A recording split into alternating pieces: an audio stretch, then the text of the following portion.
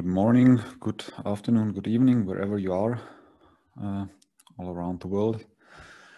I welcome you to today's orcharhino webinar. My name is Jan Bundesmann. I'm a consultant here at ATEX, and I'm mainly involved in stuff all around orcharhino. I work a lot with the configuration management tools and also have a strong focus on container technologies. And today it's my pleasure to guide you through this orcharhino webinar. The topic of today is lifecycle release patch management in orcharhino. Just a few words about the general agenda. So we have my colleague Maximilian Kolb in the chat. If you have any questions at any moment, just post them in the chat or use this questions and answers function that Zoom is offering. Maximilian would either instantly reply to your questions, try to clarify what exactly you're asking for, and if he cannot answer them directly, or if it's better, if he thinks it's better to pose the questions to me directly, he will repeat them at the end of either the first section or the second section. We have two sections. So the first one is like a short general part about who we are and what orcharhino can do. And the second part is a demonstration about lifecycle management, patch management in orcharhino. Let's start with a short introduction. Just a disclaimer here. So what do we do at ATEX? We have one main goal, let's say. We want to help you or our customers in general to automate their data center. And we have a lot of expertise with different techniques. I think this whole business started a bit with configuration management tools. We have focused on mainly Puppet, Ansible, SaltStack, but actually we have expertise in a lot of them. And nowadays, there are more techniques, more like general techniques, but also very important, well, not so new anymore, but it was a rather new technique all around containers. Started with Docker. I mean, containers have existed for a longer time, but of course, Docker really brought the big breakthrough. So these techniques help in every aspect of configuration management, release management, deploy management. But still the question is, why do we need them at all? We think that it's important to automate as much as possible for several reasons. Not only because it's more comfortable, but also because it helps you speed up deployments, which is like an economic factor nowadays, business factor, because you are, let's say, forced to deploy as fast, as much as possible. But automation also helps to make your software more stable. You can also automate your whole testing cycle. You do not mistype any commands, things like these. At the same time, this also offers reproducibility, and eventually only with automation you can orchestrate services. And let's say the last step of automation is to enable real self-service, so that you can go to the background, your users can choose the services they require by themselves. And to this end, we have developed one tool, which is the orcharhino, which is our central tool, let's say. I mean, we also know a lot of possibilities to automate as much as possible without orcharhino, but orcharhino can help in a lot of tasks. And in this first part of the webinar, I shortly try to explain what actually orcharhino is. So this is just a rough sketch. So what techniques enter into orcharhino? So you see a lot of cloud providers, you see virtualization software, you see again the the configuration management tools, and you see different Linux distributions. But that's not everything which Orcharhino is. There's also like the human factor. And from our side, that means we have consulting, training, support, engineering, and everything. And Orcharhino tries to help you with the 3 functions, let's say. Or other way around, Orcharhino has 3 main key features, which we label as deployment, configuration management, and release management. So this is really everything Orcharhino is built around. And I want to go shortly into detail what I mean with these 3 key features. But it's really important to stress that this is the key thing, and there's a lot of things built around those key features. So let's start with deployment. It is possible to use the Orcharhino, which offers several, let's say, interfaces. You have a web interface, but you also some APIs or command line interfaces to deploy new machines. And with new machines, I refer to both bare metal servers and virtual machines. And we have several techniques how this can be done. Basically, you have to see it from 2 sides. First is how does the information of the new operating system get to your host, and the other one is specific techniques how the operating system then can be installed unattendedly. So an easy thing is that you just have some kind of boot image, which is the bottom line here in this graph, where you can see discovery ISO, which is a way which is very suitable, for example, for bare metal servers. So you can kind of install it on a USB stick. It then boots and automatically finds the Orcharhino, and then can grab the information it needs for installing the base operating system. Another way would be that you start a new machine and use DHCP. So it can automatically, through the DHCP mechanisms, PXE boot, obtain all the relevant information. If you have a virtual machine, you can also push something like a boot disk to your hypervisor, which then starts the operating system installation. Or of course, you can like use classical virtual machine template-based deployment. So this is always the first step. You have some server which has to know that there is something like Orcharhino. And then afterwards, we have implemented templating mechanism for automated installation of different operating systems. For the Linux distributions, the mechanisms, the techniques that are working in the background are called Kickstart, Preseed, or Autoyast, depending on if you're using Red Hat, CentOS, Debian-like operating systems, or SUSE. And there are also techniques to use that, for example, on Windows.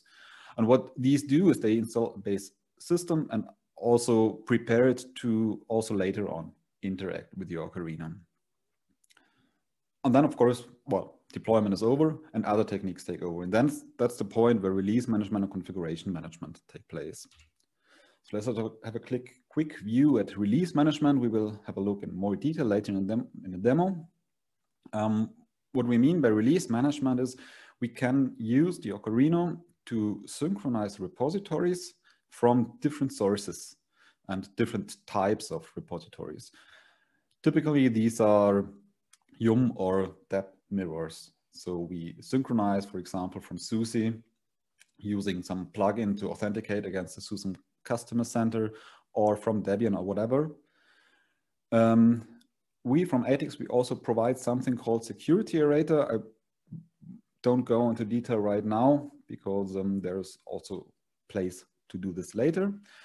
But the important point is that we have these synchronized repositories, and then we can publish snapshots from certain points in time. These are called content views.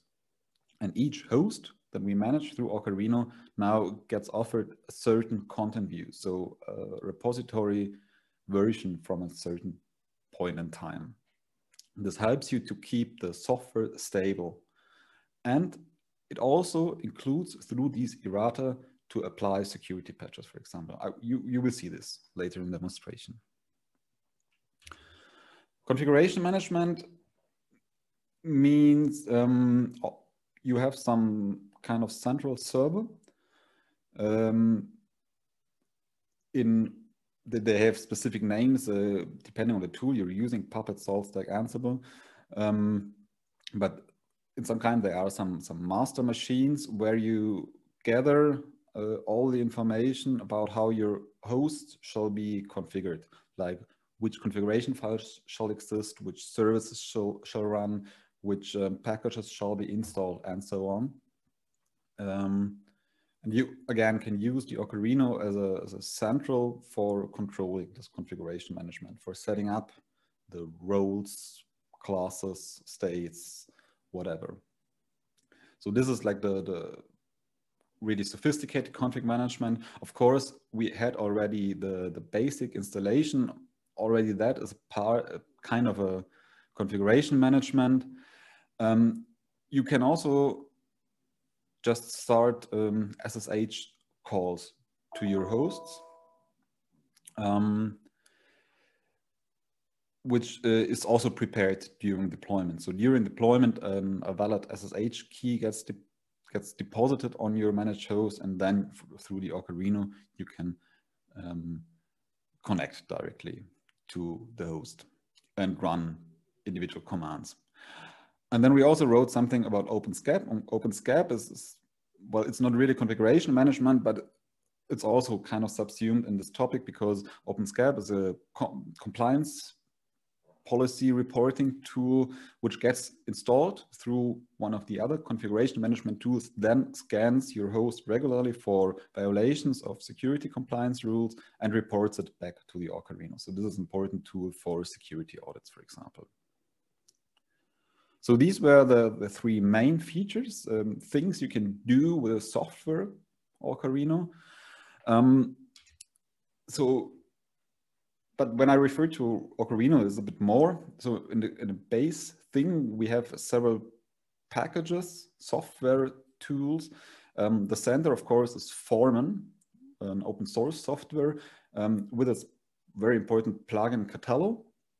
Those two things are then packaged and bundled by us. We are also bundling or packaging the rest and testing different versions of these softwares together. And we also have an engineering department. We are developing new plugins, new functions inside the software. We are also delivering it back upstream. So we really appreciate this open source idea because we are also profiting, of course, because we are not the only ones developing for Foreman. For our customers, this always means they can kind of influence how and on which direction we are developing new stuff for Foreman catalog. And of course, they might get things a bit faster than upstream because upstream always means we have to bring our commits through the community reviewing process. So we have an engineering. We also test the different kinds of tools that are included in this bundle orcharhino. We provide something specifically for our customer. Basically, this is the Errata. So Errata is these information about security vulnerabilities, which is out of the box provided by SUSE, Oracle, and Red Hat. And we also provide them for CentOS 7, for Debian and Ubuntu. Then we also provide client software for all of those operating systems. Our customers have access to our support, so they can open support tickets and request information. And of course, we offer consulting around that. Consulting means specific tasks can be implemented. And we also, as part of the consulting, offer trainings. And this whole construct is what I call orcharhino. It's not only just a piece of software, it has many things that enter this. Okay, So many words about Orcharhino and the APICs. If you have any questions at this moment, feel free to ask them. Otherwise, I would go on with a demo about lifecycle and release management in Orcharhino. So this is, let's say, my starting point when I work with Orcharhino. So for some of you, well, you might be more familiar working on the browser. Of course, there is also a way of doing all these things on the console, but like for presentation, it's always easier to show it in this web UI. So this is the overview of the hosts attached to our demo system. You can see that we have hosts of all kinds of operating systems. You see all the major Linux distributions. You see also Windows Server. Actually, the deployment of Windows servers is the topic of the next webinar, and I think this will be very interesting. This will be helped by one of my colleagues who's an expert on automatic deployment of Windows. So for me, this is the starting point, as I said, because this gives me an overview over the hosts in my environment and a quick overview about their status. So you see, for example, they all are powered on, and you see their names, and some of them have some red icon, some of them have a green icon. The green icon means everything is all right. The red icon means, oh, maybe I should do something. We will have a look at this later. And I think the first interesting thing is we can easily create a new host. Create a new host here means we start a virtual machine in our VMware cluster. So I give this some name. Webinar demo is already suggested. I don't go into the detail of the host deployment. I just say I want to deploy some Ubuntu 18.04 production. I choose a host group. A host group technically means that all those values get pre-filled, and it also gets saved as a kind of a sorting parameter. Okay, you have seen we now end up in some lifecycle environment. It's deployed on some vCenter. We have a compute profile and so on. A lot of settings. Again, I won't go into detail. I just click on submit. What happens now is the machine is created. The instance is created, and it boots through DHCP, gets all the installation data, and now will take some minutes until the host is up. But all this communication between Orcharhino and the VM, the vCenter API, happens automatically in the background. This is also possible for some cloud providers, and for example, for Ovirt or KVM or Proxmox. Okay, this was just a quick sketch. We will have a look at this host later. Let's just have a look what else we can do. We see here on the left-hand side our menus, and the three main functions of the Orcharhino are already kind of, let's say, encoded in the menu, because we have configure, hosts, and content. These are the three main functions. The rest is basically administration of Orcharhino itself. Here in configure, you see we have three entries: Puppet, Ansible, and Salt. This is the area where you can have a closer look at the configuration management, where you can set up which environments we have for Puppet or Salt. For Ansible, we have no such a concept as an environment. You can configure which classes you have in Puppet. You can group classes, which is basically, if you're familiar with the Puppet, what you would do with profiles in a pure Puppet environment. And you have variables and class parameters. This replaces the HERA database in Puppet on the command line. So for Ansible, you can manage the installed roles and the corresponding variables. And the same basically for Salt. You can see which states are present on your system and variables. For all these cases, Orcharhino scans through predefined folders and sees what is inside there. Okay, this is just a quick overview about the configuration management. The host part basically is concerned with the topic host deployment and, well, to a certain degree also inventory management. You see here several things about provisioning setup. So we could set up where our installation media is located. Typically, like you have an URL from where the host can obtain an installation medium. You would set up which operating systems you try to deploy through orcharhino. This template part defines all the templates that get later rendered to define how the systems are provisioned and, for example, partitioned. And of course, we have these OWL hosts. This is where we can find the managed hosts. Discovered host is something a bit more special. I told already in this slide about this host deployment that we have the possibility to start a discovery image, which then automatically finds the orcharhino, and create host is what we just did. Content host is something we will have a closer look in the very near future. Okay, and content is the topic of today, let's say. There is something conceptual, not so easy, so we'll try to explain in my way of seeing it. We have a lot of menu points here. Let's ignore the first three things because this is basically about subscription management, as you can already see. But I think on a lower level, we should have a look at the products and ignore the topic about subscription management for a moment. So products is some kind of meta level to organize the content that is present in our orcharhino.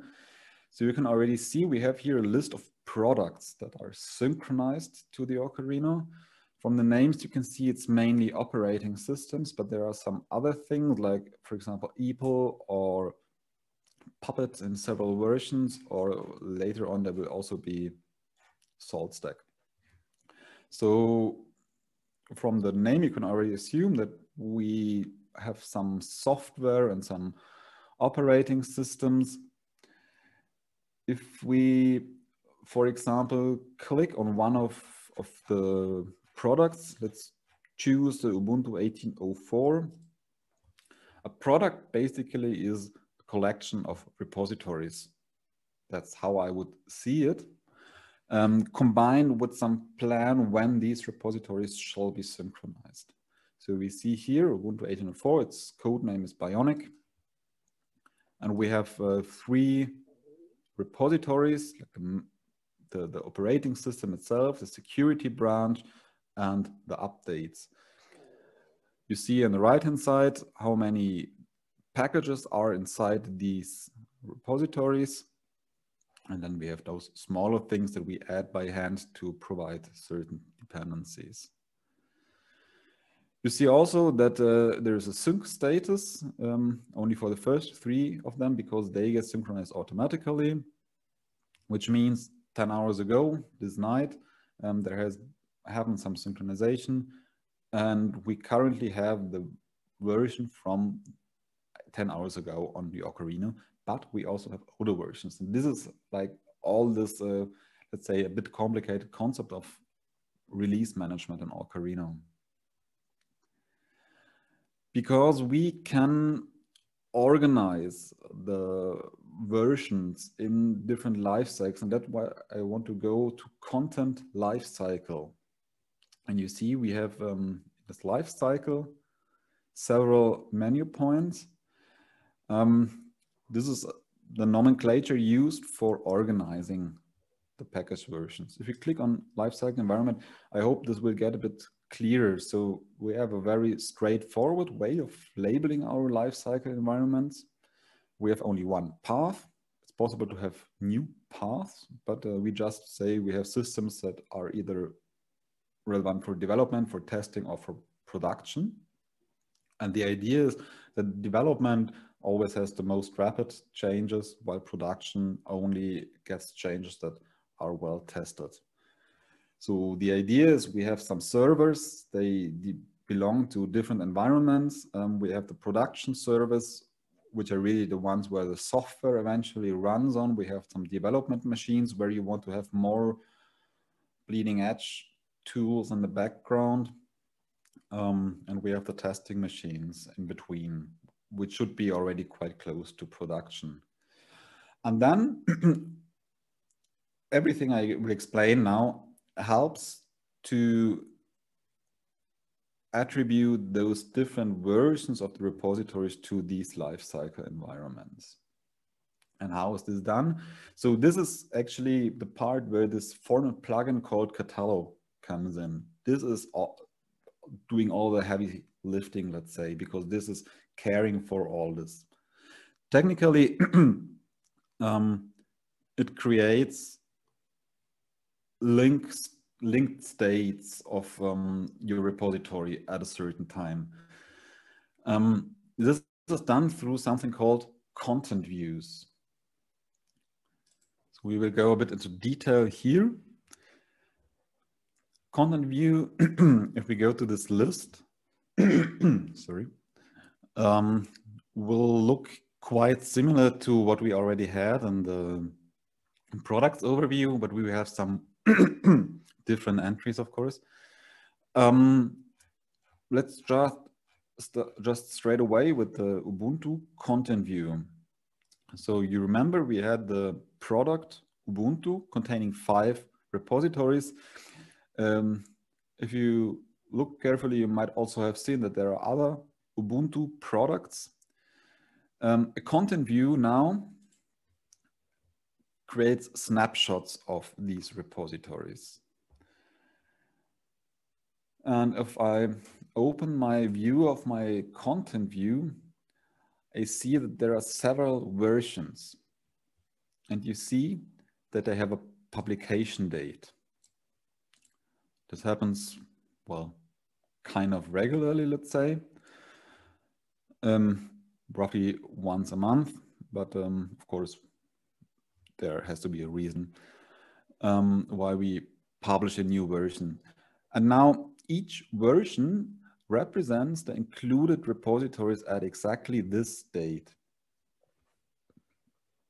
And then you see a version can be attributed to a certain environment. This is also important. Here you see it's only attributed to library. I did not mention library when we were having a look at the lifecycle environments, because library is something a bit peculiar.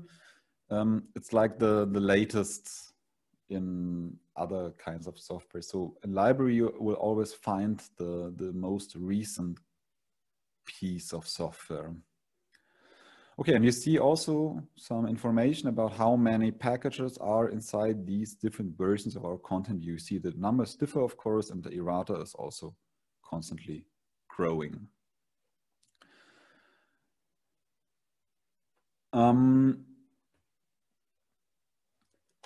eventually, I will shortly just jump to this point, activation keys, and I will go back to content views later to better understand it. Oh no.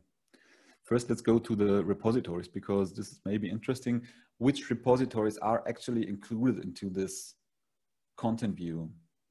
Okay, you see, in this case, it's just the 5 repositories we had inside the product Ubuntu 18.04. I could add other repositories also for other operating systems. So you can also combine different products inside one content view. And then eventually we go to activation keys. So here, those activation keys are well, a bit more complicated in their name structure, though they label the distribution and version encoded in a simple word. So for Ubuntu, we just use the code name of the distribution. For CentOS, we just write CentOS and the major release, the same for Red Hat and SUSE Linux. Each activation key belongs to a certain environment. So these are the environments we already encountered in the area here, lifecycle environments. And if you, for example, go to Bionic Prod, we can see that this belongs to the environment production and to some content view. You can also see that it subscribes to several products now. So an activation key brings together products, content views, life cycles. So a host, if I deploy it and perform all the settings, the initial settings, always has an activation key and a content view. Also, if you like register existing hosts to your orcharhino, you can use this activation key and use a tool called Subscription Manager. You would call it on a command line using command which is given here. So Subscription Manager, register, and then activation key, which will automatically register your host using this activation key. So making available all the products which are in the subscription and all the repositories that are within the content view, which is assigned to your host. We now here have this composite content view, and I will go back to our content view to quickly explain what this is. We can combine normal content views to something called a composite content view. And actually these composite content views is what we are using for the deployment later. So these single things are required for having the version management of the repositories, but the composite content views contain everything that might be needed for your host. So let's go to the composite Ubuntu 18.04. And of course, again, we first land on a page with the versions, which is the same as for a single content view. Again, we have several versions and the date when those have been published. And now we see that for the composite content views, also the other lifecycle environment appears. That's why, that's because we only register our host to these composite content views. That makes it a bit easier because we don't have to care for this detailed organization of our simple content views. And you see the newest version is development, version 15 points to testing, and version 14 to production. I could promote, for example, also version 15 to point to production. That would mean all my hosts registered as production systems would get version 15 of my lifecycle, or of my composite content view, which of course then results in possible upgrades of software. Before, you would have no available upgrades so easily, let's say.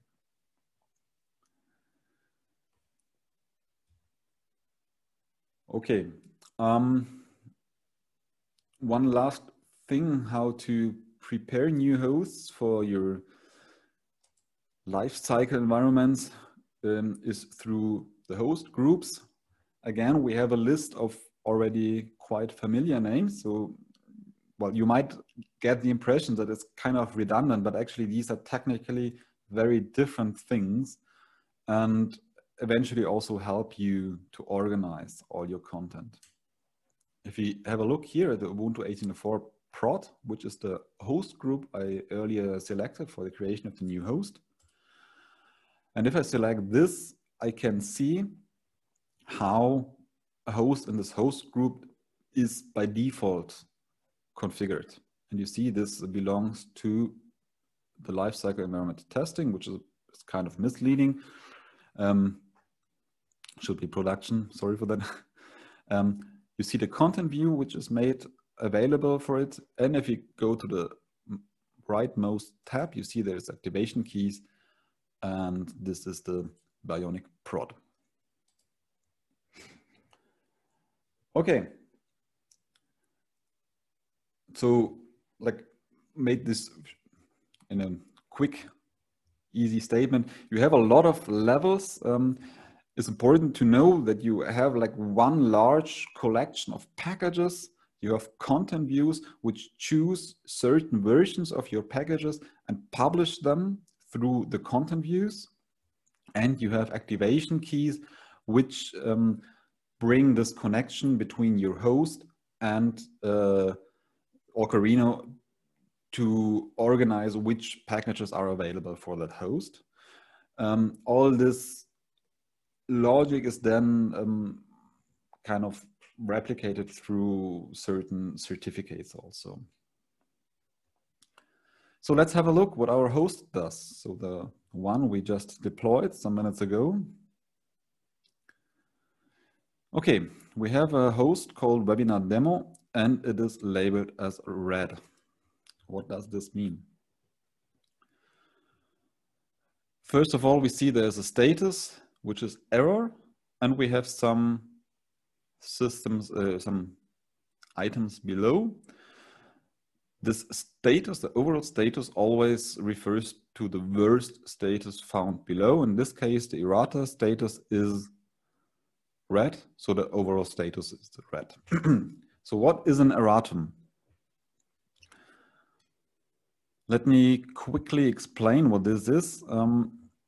This originates from the Red Hat world. An erratum is some kind of meta information. It contains a description of a security vulnerability and which software updates would remedy this security vulnerability. Red Hat invented this for its own hosts. We have ported this system also to Debian. I think it's easier understandable if we just have a look at some of those. So we can click here. So maybe this was a bit quick. Let's go back. So we have a button here about the content. The content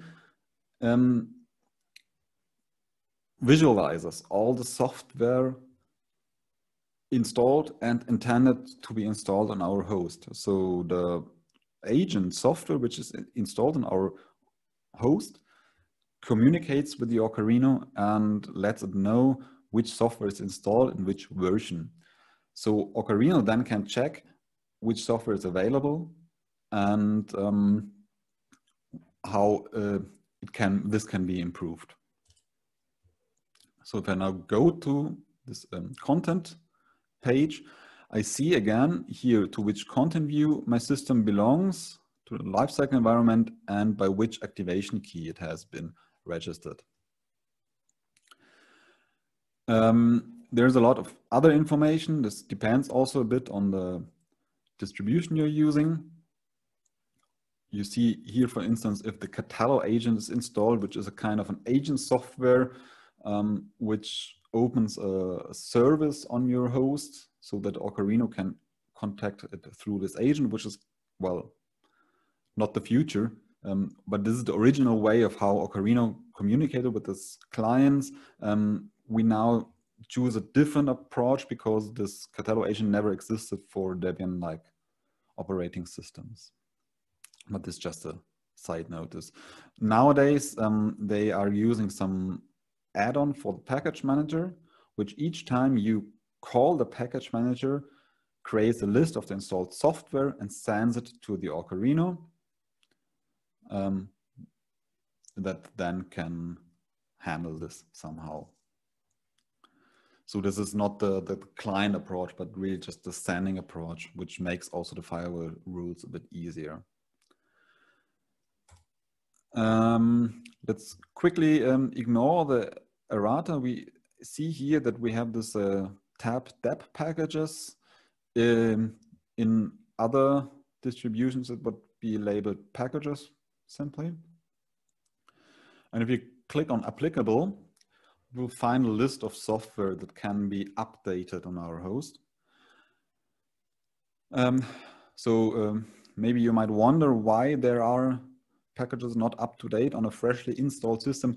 Actually, this is something we really prepare for the demonstration. Normally, so the default behavior is that all software is updated during installation, but we prevent this manually so that we can show that how update mechanism, for example, would work.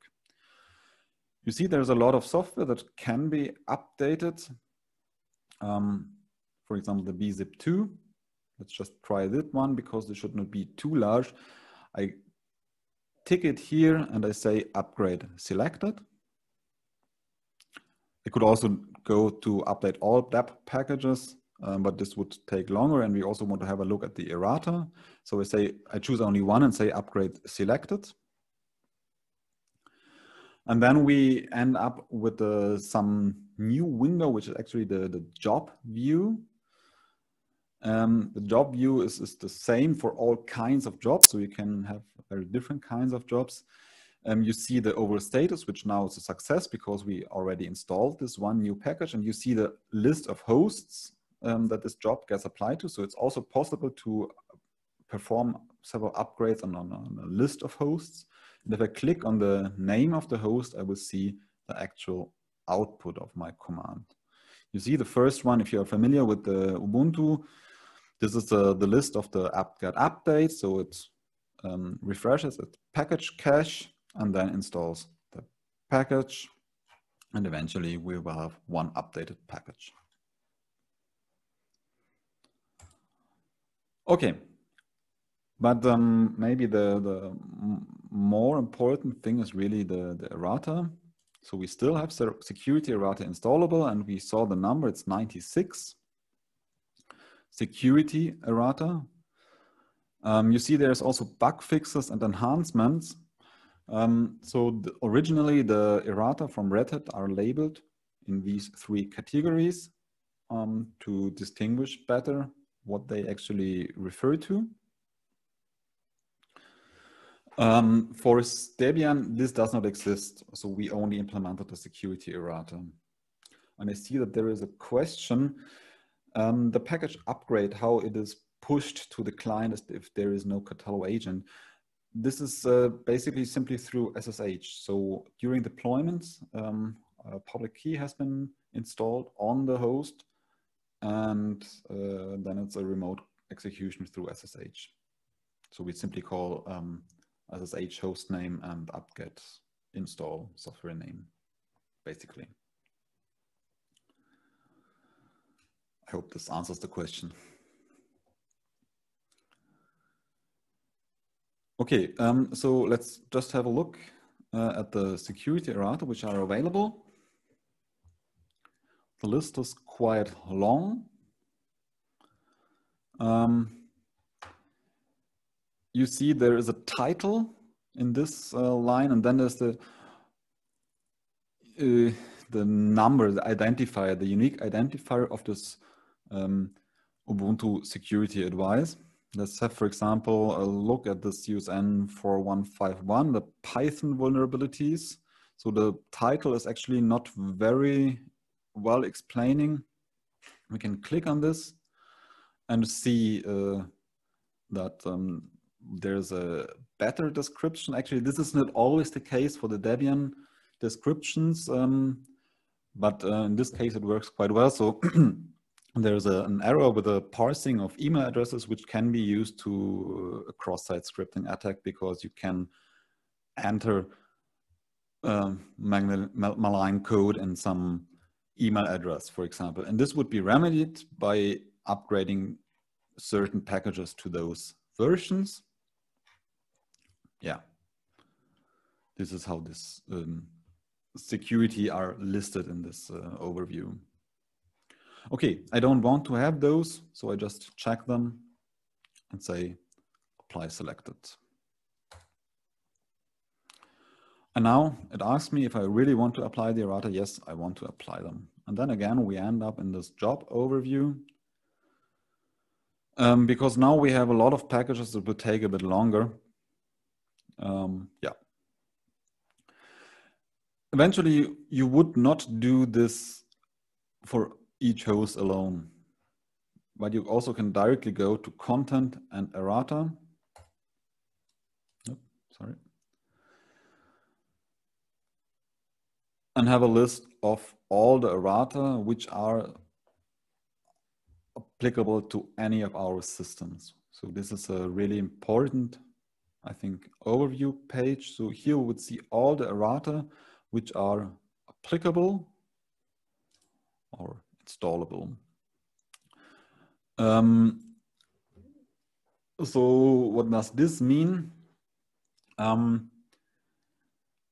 Applicable means that we have a host which is affected by this vulnerability, and where orcharhino would recommend to install the corresponding update. But if it's not installable, it means that the corresponding package is not included in the host's current content view.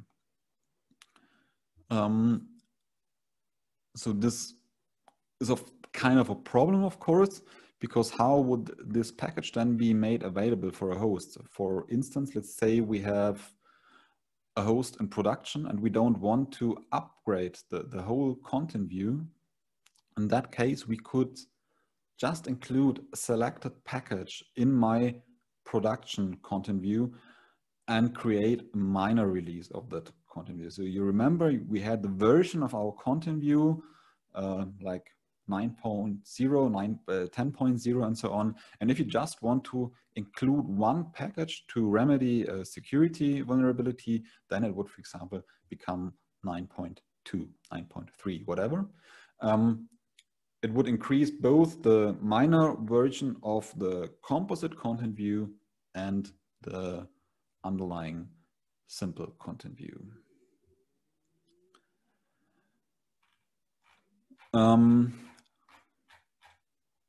Yeah, I currently see let's just filter for installable.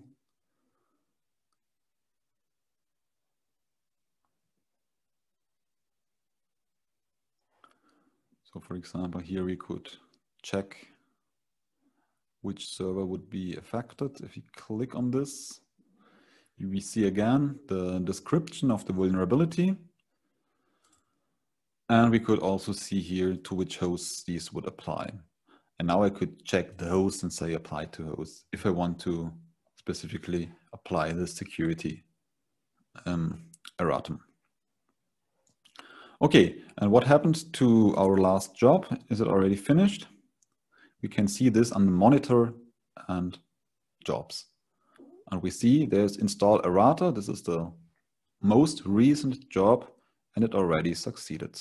So we can click, which brings us to this job overview again. Now it's success. And if I go to the host,